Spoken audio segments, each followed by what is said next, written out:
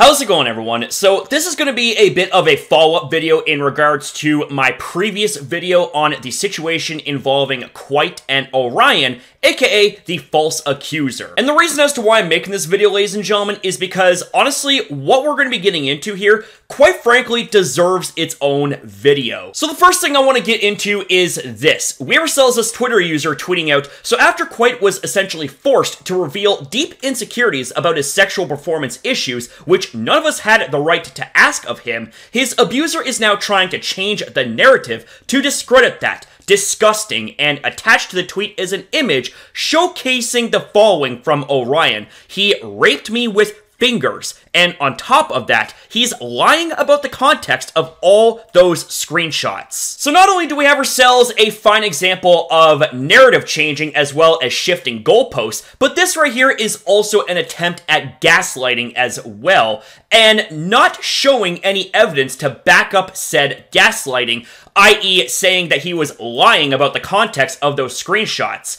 How is he lying? And that right there is a telltale example of what an abuser does. They gaslight you, they manipulate you into taking their side of the story. But no, ladies and gentlemen, it gets even worse. Now this right here is a document that Orion ended up posting on Twitter. However, we have ourselves this lovely user basically exposing how much of a bad and faked document this really is. So not only does this document have grammatical errors up and down the wazoo, but there are also big time red flags that point towards this being fake, such as this example right here, how we have ourselves bullet points 4 and 5 literally repeated in bullet points 6 and 7. And not to mention, when it comes to the signature here, we have ourselves, and I quote, checked the opacity. This shit literally was ripped from Google or a doctor's signature. Forging a medical document is illegal, you know. This definitely spells 100% fake to me.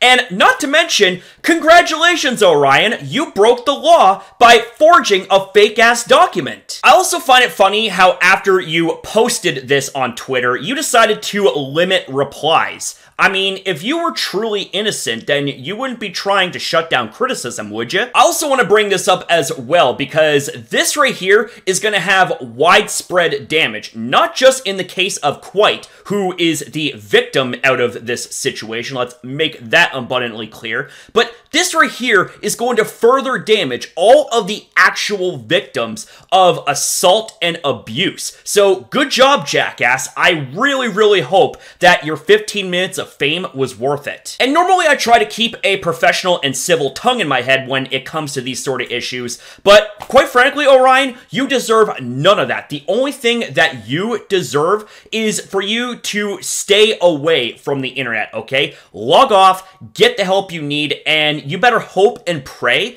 that no legal action gets taken upon you, because quite frankly, Kwite has every single right and then some to legally pursue you after the shit that you pulled. Anyways, ladies and gentlemen, I hope I never have to talk about this again, because this is something that is, quite frankly, legitimately disgusting and infuriating. This is something that more than deserves to be called out, but this is also something that is just, it reminds me of one of the biggest evils in the world, that being false accusations. I firmly believe 150% that those that are proven beyond a shadow of a doubt guilty in the court of law should face the fullest extent of the punishment possible if they find themselves to be guilty of abuse and any form of assault. However, I also feel that those that make false accusations of the sort, causing similar levels of damage to those that they falsely accused, those false accusers should face the same type of punishment to the fullest extent of the law. Guilty until proven innocent is how a lot of Twitter users run nowadays. It should really be innocent until proven guilty. Anyways, ladies and gentlemen, that's all I have to say. Thank you guys very much for watching. Have yourself a damn good one.